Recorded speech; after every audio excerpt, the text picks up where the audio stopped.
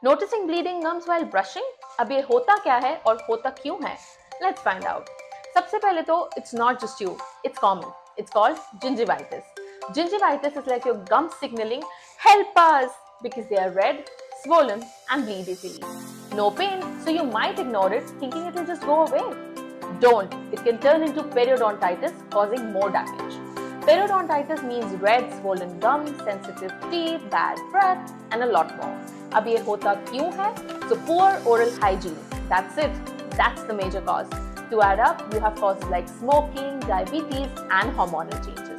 The superhero move? Regular oral care. Brush, floss, and see your dentist. Relax. Gingivitis is reversible. To step up your oral game, for periodontitis, you might need dental advanced help with scaling, root planing, or surgery. There you go, your quick guide to gingivitis and periodontitis.